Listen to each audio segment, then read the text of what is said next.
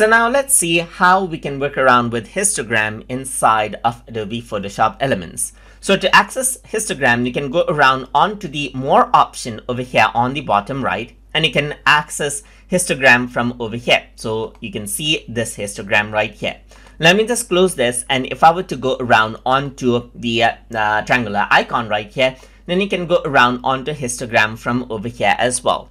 And you can also go around onto window and access out all of the options that you have access to from over here as well. So you can see that this is the histogram. Let me just pull this out right here and close this.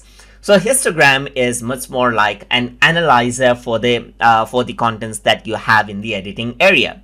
So let's say, for example, it'll analyze everything out from left to right, and then it'll tell you what colors are used the most.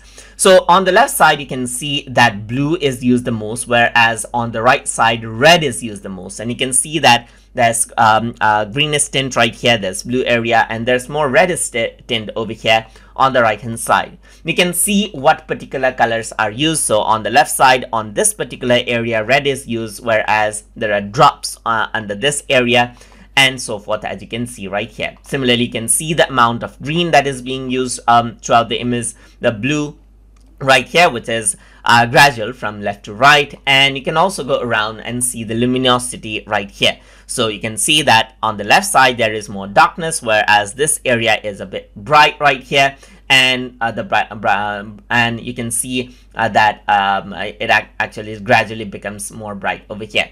So luminosity can be judged as well, and you can see all the colors over here, and it is taking the entire source as the entire image as the source right here.